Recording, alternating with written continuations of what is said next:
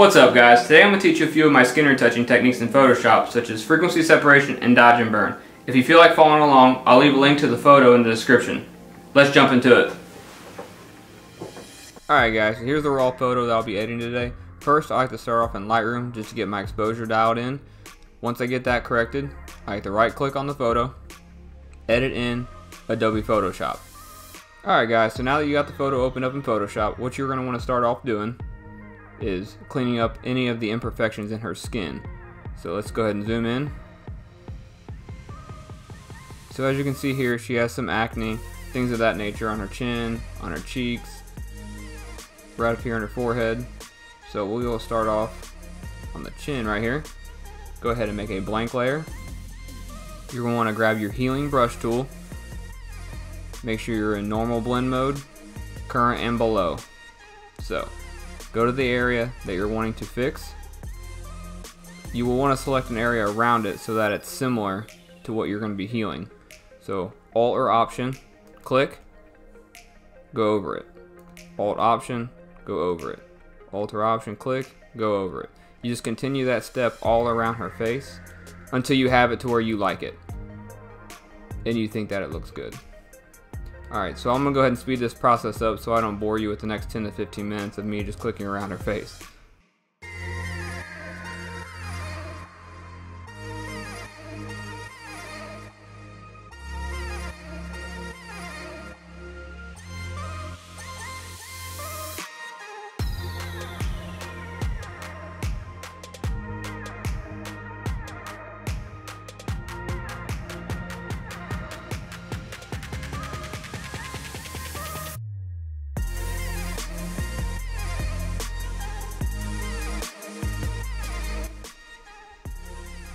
Alright guys, so now that we got this face pretty cleaned up, I'm not going to go all out on it just so I don't make this video 30 minutes long of me retouching skin.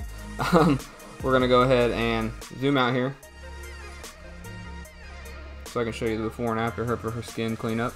So go ahead and click your layer off and on. So you can see there I cleaned up a lot of all the blemishes that are around her cheeks, chin, and her forehead. Alright, so now that you have that done, go ahead and hit Command Option Shift E to merge the layers.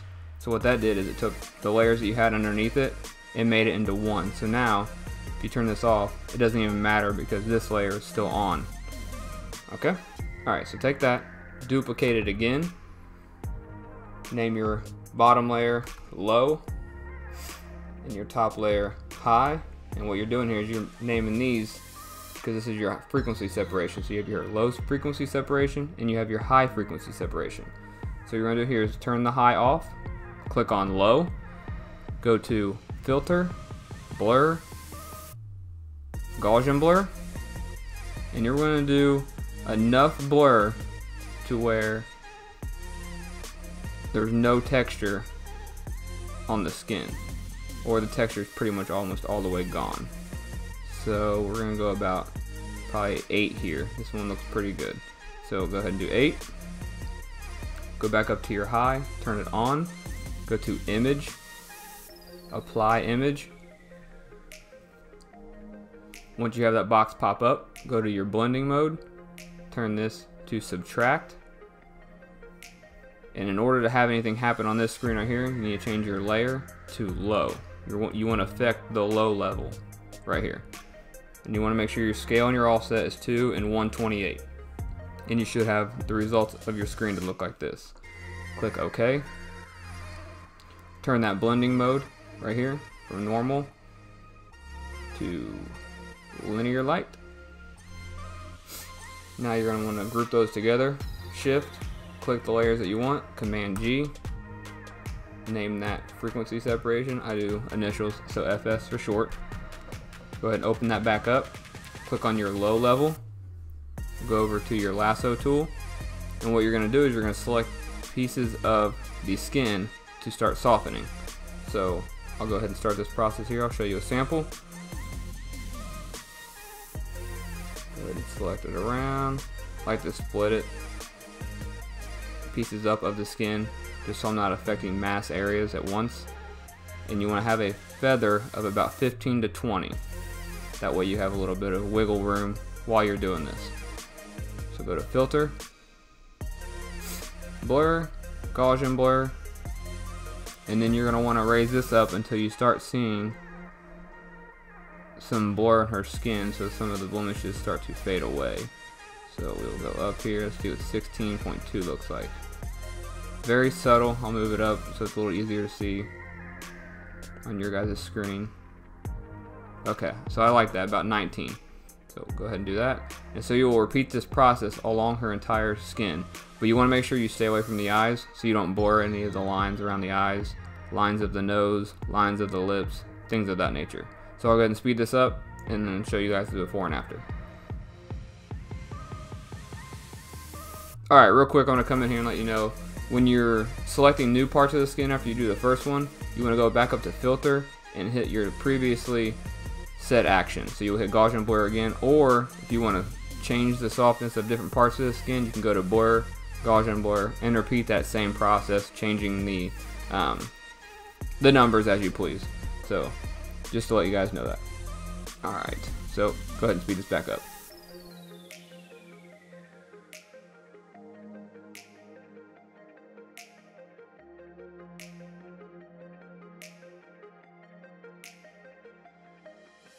Alright guys, so now that I just got done softening the skin, let's go ahead and look at the before and after. So before, blemish removal and skin softening. After. So far so good, cool. Alright, so now we're going to go up to high frequency level, and here you will affect the texture of the skin but not the color, which is really nice. So if they have a lot of bags under their eyes, you can fix that with this texture layer. Alright, so go over here to your clone stamp, grab the clone stamp tool, zoom in. So I'm just going to remove some of these bumps here. So what you're going to do is, if you're familiar with the clone stamp tool, you know you hit Alt or Option, sample layer, and paint.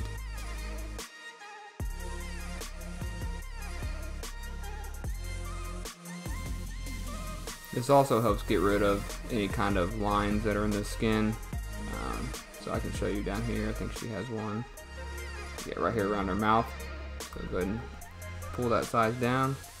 Click next to it, Alt Option. Simply go up. So you're changing that layer.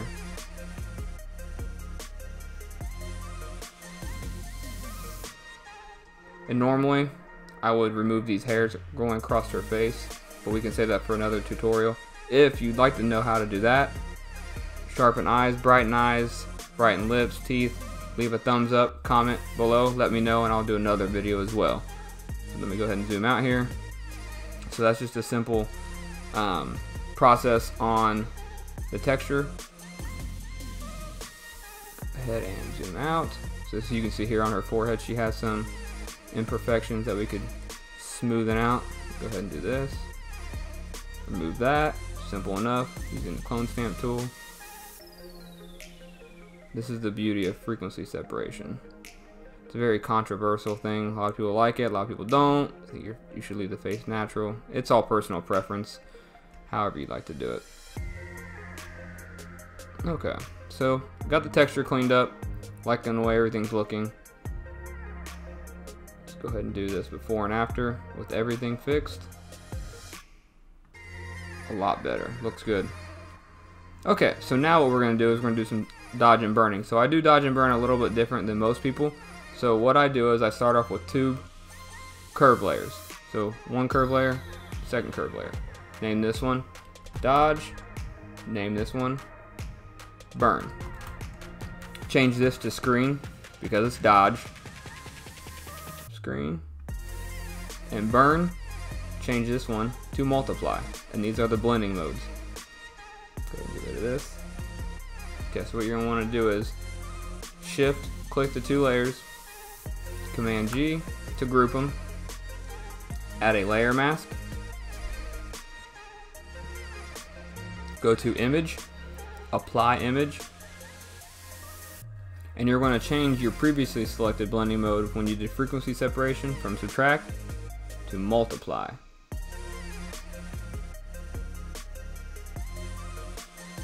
And change your opacity to 50%. and click OK. And you're probably thinking, oh my gosh, Koi, her face is crazy contrasty, her highlights are blown out on her face. What are you doing?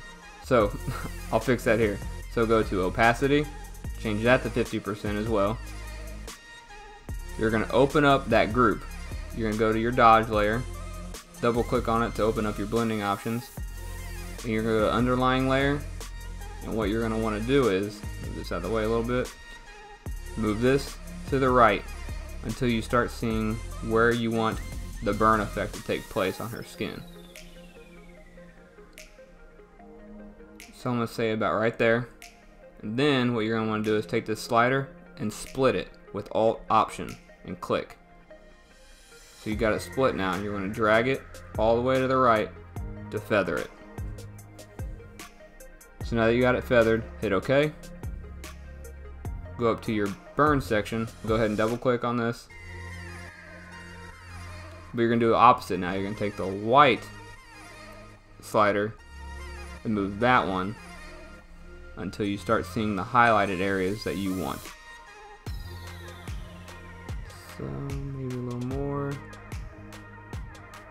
maybe a little less, about 185. So then you're going to do the same thing, Alt Option to split the slider, slide it to the right to feather it. You can preview it, turn it off and on. So as you can see there, kind of got some highlights on her nose, on her forehead. Perfect. So hit OK. So now that you have those layers selected, go ahead and right click on it, hit Group from Layers, name this Dodge and Burn, hit OK. Collapse those, and what you want to do is, if you notice here, the entire image is dodged and burned. You don't want that. You just want her face, maybe her neck, maybe some spots of her hair, her hand, but we're just going to focus on the face for now.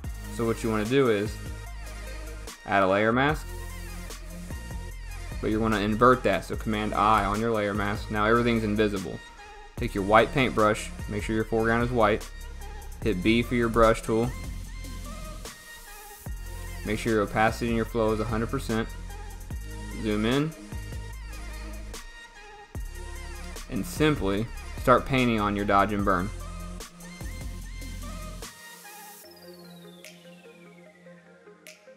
Alright, I think I got her face dodged and burned. Once you get that process done, if you think it's too much, like I said, you can always change the opacity over here. Drop that down. I'll probably drop it down to about 70. So looks good, looks a lot better. So go ahead and zoom out.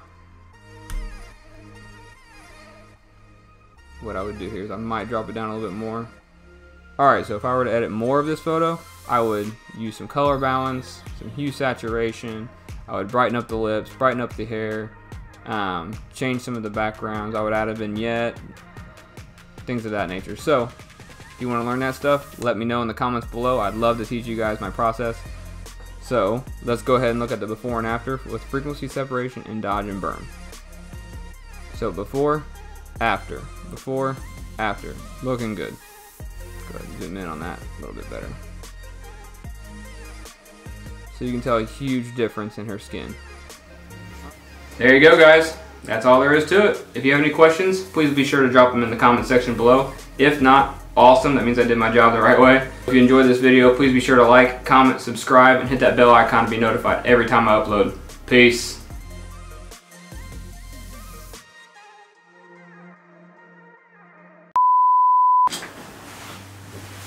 What's up, guys? Today I'm going to teach you a few of my skin retouching techniques in Photoshop, such as frequency separation and dodge and burn. If you feel like following along, I'll leave a link to the description. Oh my god, I can't even say link to the photo. FroKnowsPhoto.com. If you feel like following along, I'll leave a link to...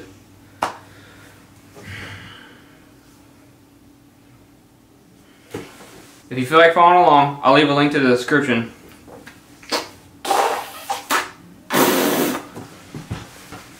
What's up, guys? Today I'm going to teach you a few of my frequency separation... What's up, guys? Today I'm going to teach you a few of my skin retouching techniques in Photoshop, such as... Oh my gosh. if you're interested, I'll leave a link to the description of the photo. So close. So close. What's up, guys? Today I'm going to teach you some of my Photoshop techniques. What the f did I just say?